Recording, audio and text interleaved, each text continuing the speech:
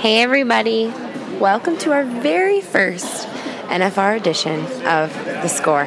This is kind of a different kind of format. This is the short score, but you're going to get it every single day after every single round, and you're going to get to talk to the go-round winners, or at least listen to me talk to the go-round winners every night. So without further ado, if you missed it, Kaleb Driggers, Junior Nogueira, they won round one with a 4.2 second run. They won round one last year with a 4.1 second run. So they're just repeating. These guys were in such a great mood in the press room. They were having a really big time. Sometimes they can be a little intense, these two. They can be a little hyper-focused, and they said you'll hear it in their interview. It's part of their game plan to loosen up a little bit, make sure they're doing their jobs, and make sure they're having fun. And it was very clear that so far, so good on that game plan. So enjoy, and I'll talk to you at the end. Hey, Junior. Yes. Welcome to the round one edition of The Score, the Team Roping Journals podcast. And you have the glory of being our very first guest because you won round one. That's awesome. Well, hi everybody. We're here and I'm very excited. We just got done roping round one and we won it. That's cool. Green card was pretty outstanding. He did a good job. You had been... I've been rode him. I know him so well, you know. But you've still been working on his corner a little bit. Yeah, we're just, here's so sharp corner and such a fast start also. Sometimes it's hard. And then this morning I just went out there with my friend Cookie at the Rock and K Ranch and just roped the dummy in a little bit and just working small circles to the left and roped the Smarty. And, that's where I fix your horse most of the time and help you get ready. Yeah. Give me 1 second. Yeah. And you slipped a little bit of rope. Could have been a little bit faster. I did. We had a really good steer. He was a little strong. And Kaleb had a good start and hooked it on it. And I was just a little bit late, but not bad. And I just took my time and let him, I don't know, maybe just tap right when he roped me just a little. And I let him turn, and I just come from behind, push him, take in one more, and heal him. And I slid rope just a touch. But I don't know if I nail on the top of the horn or just slid ropes. Maybe Kaleb was going too fast. I don't know. Oh, and Kaleb just arrived because he was helping Marty Yates in the calf roping. How did Marty do? Split third and fourth. Oh. Did you push the calf? Oh, heck no. I was just helping in the box. Junior was supposed to help course on him. I helped him too. He split third and fourth as well. See, it's good. Good luck, charm. I'm pretty good luck, charm. You get that, man. See, good English.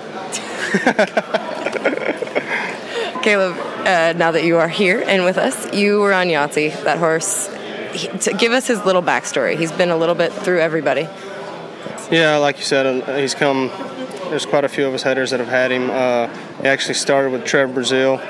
Rode him one fall in 2010, I think it was, and then Brandon Webb ended up with him for a year or two, and then I started roping Patrick, and they was really good friends, and now me and Webb's become really good friends, and he ended up letting me buy him because I needed one, and he had a few good ones, so that was nice of him. And then I rode him for a year, and then I started heeling for Webb, so I didn't need any head horses, so I sold him to Bird, and Bird's had him since then, and then I bought him back in March and rode him some this year, and then riding him here, and actually I sold him to a buddy of mine, Corey Clark, and I guess after the finals he'll take over him, and then that was kind of our agreement though, was I get him for 3 NFR, so. Oh, 3. And Yahtzee's how old now? 14. Oh, okay, so he definitely has 3 more left in him. That's cool. Kaleb, did you guys win round one last year? Mm-hmm. You won round one last year, and you won round one the year that Jade won the world, that you roped with Jade. Mm-hmm. Yep. So tell me about your game plan going into this. Like I said earlier, I've kind of been on the muscle every year. I've came here and just trying to win first all the time. And this year I've kind of taken a little bit different outlook on it.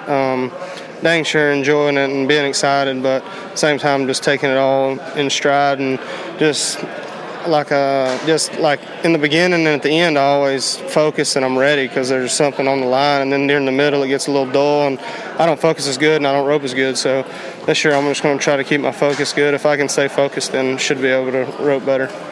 Junior, you said you're just going to have fun and do your job?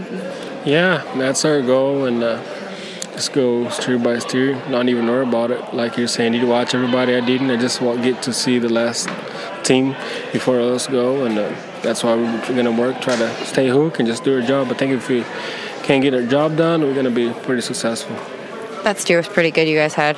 Yeah, he was a great steer, honestly. When we watched him on the run-through, he looked pretty dang strong. I think I just got a pretty good start at him tonight, because that's one thing I kind of changed too. I've always reached, so I've been one of the guys that do not want to break the barrier. But this is such a different atmosphere and setup and everything else that it's a marathon, not a sprint. So you kind of, even though it pays 26,000 every night, you can be way more consistent even if you break a barrier catching the steer. Then it seems like if he gets you beat a little bit, then you're way behind him. It's not like a normal setup where when you come across there riding or whatever, but that's what I'm just going to try to stay consistent on the barrier and do the best I can.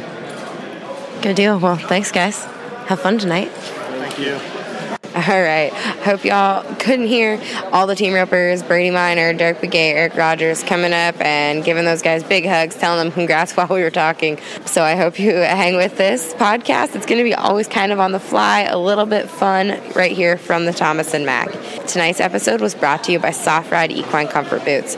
Remember, without Soft-Ride, without all of our Rope Vegas sponsors, we wouldn't be able to be behind the scenes bringing you the content that we do. If you are headed to the South Point to rope at the World Series Team Roping Finale, make sure you've got your soft rides on your horse. If you don't have them yet, pick them up or softrideboots.com.